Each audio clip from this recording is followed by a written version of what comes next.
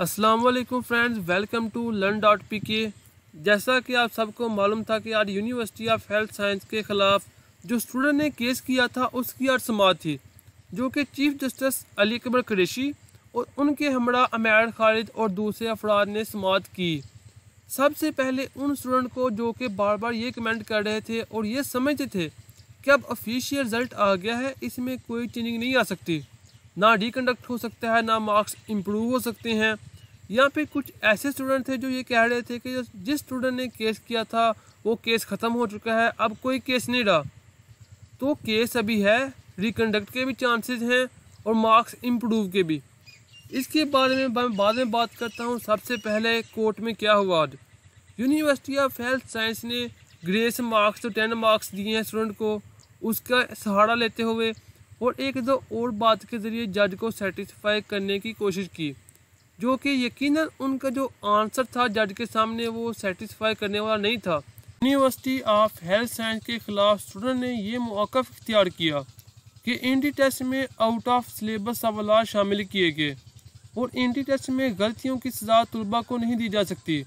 जिस तरह से मैंने अपनी पहली वीडियो में जो यूनिवर्सिटी ऑफ हेल्थ साइंस ने MDCAT के पेपर में गलतियाँ की थी उनको बड़ी अच्छी तरह से एक्सप्लेन किया।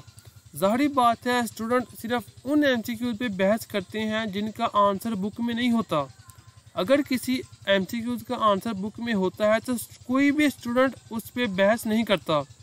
लिहाजा अब दो ही सूरतें हैं, या तो जज यूनिवर्सिटी ऑफ हेल्थ साइंस को रिकंडक्ट का हुक्म दे दे कि टेस्ट बेज़ाब्ता है, टेस्ट में मिस्टेक थी, दोबारा प्रिंटिंग की जाए और आउट ऑफ सिलेबस होने की वजह से जो पहला टेस्ट है उसे जज बेज़ाब्ता करार दिया जाए, यानी कोई भी कानून नहीं।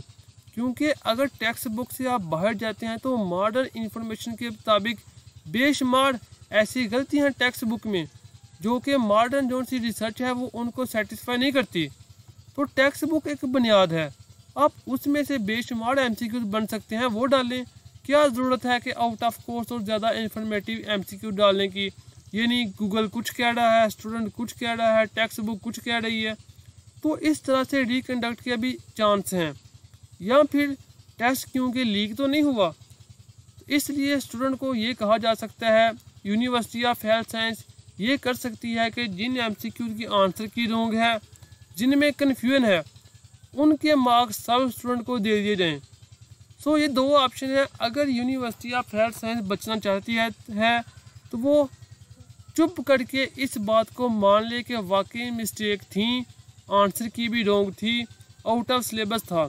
जो MCQ आउट ऑफ सिलेबस हैं वो उनके सब स्टूडेंट को ग्रेस मार्क्स दे दे, वरना जज तो फैसला दे ही देगा।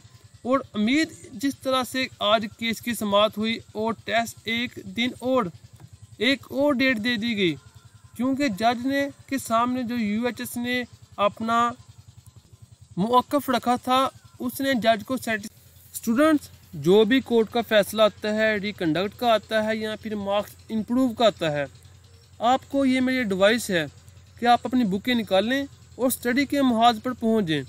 क्योंकि कोर्ट की तरफ से अगर रिकंडक्ट का फैसला आता है तो ये टाइम बहुत कीमती होगा आपके लिए।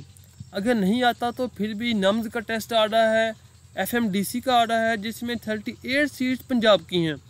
38 सीट पंजाब की हैं। आप इस तरह से अपनी स्टडी को स्टार्ट करें कि इन 38 सीट में से एक सीट आपकी है, बाकी 37 सीट जो मर्जी ले ले। So student, hope you best of luck.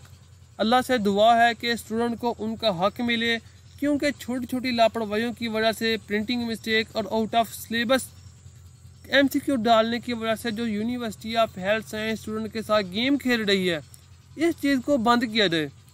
Hope you best of luck. खुदा हाफिज़।